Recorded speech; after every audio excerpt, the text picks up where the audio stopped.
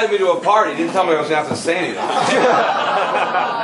But I'm going to take some questions. You know, I did a big... Did anybody come hear me talk yesterday at UCLA? Yeah, see. There's a few people here. I spoke last night at UCLA. I spoke down at UC Irvine the night before, so I've been giving a lot of lectures, so I don't even have much of a voice left.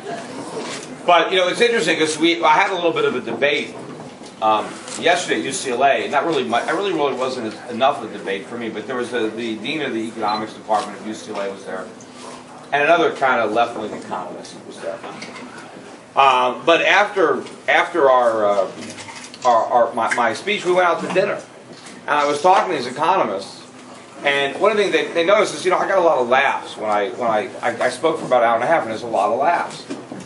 And it occurred to me, you know, why am I getting so much laughter when I'm talking? And it's because I'm explaining Keynesian economics. I'm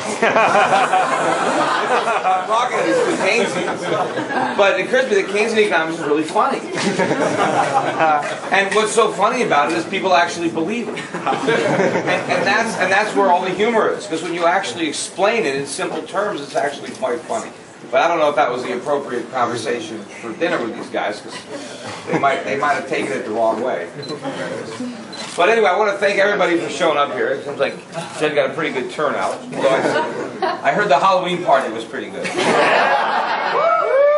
should have come to that one. Next year. But anyway, as long as I'm here, I don't know how many people here know too much about me, but if anyone has any questions, because I said, Judd, you sure you want me to speak? Because this is a party. I mean, I'm like Dr. Doom. Blow the mood. You know,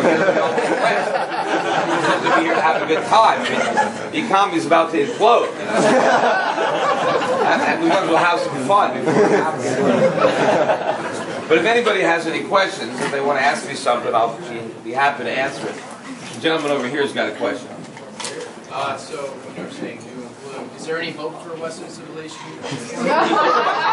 Well, there's a lot of countries in the West. Are you talking about all the Western civilization? Or just America? Well, there's hope. You know, I mean, hey, Obama had hope. But, you know, I am hopeful, but that's about all we got. No, I mean, it is possible that we can do the right thing after we've exhausted all of the other possibilities. But, no, I mean, you know, capitalism, free markets, you know, they work. I mean, if we give it a try, and I joke, you know, capitalism is doing really well in China.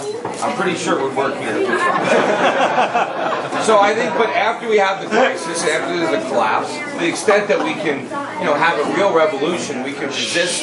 You know, you got this Occupy Wall Street crowd that wants to have a communist revolution. But hopefully we can have more of a free market, a second American revolution, and understand that all the pain we're about to endure is because of government. It's not because of capitalism, not because of the free market.